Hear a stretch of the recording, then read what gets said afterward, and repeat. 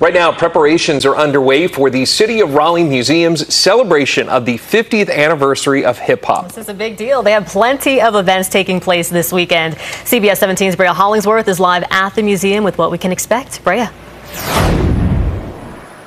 Yeah, Bill, Liz, the City of Raleigh Museum is kicking off the celebration by unveiling a brand new exhibit geared toward African-American musicians. I spoke with the director of the museum who says African-American musicians from North Carolina played a crucial role in music from jazz and blues to hip-hop.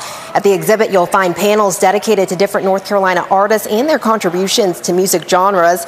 They have a mix of notable artists from J. Cole to Ulysses Hardy's and the blues. We often forget just how influential North Carolina is on shaping the music of not only the state, the nation, and the world.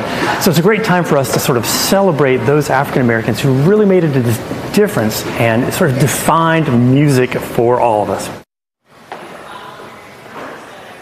And the exhibit kicks off a whole lineup of events. Tomorrow, Fayetteville Street will be blocked off for their block party. And get this, guys, they'll have a DJ for kids class, break dancers, vendors, a car show, and so much more. Then that night, they're going to host a sneaker ball. We've got the full lineup for you over on CBS17.com.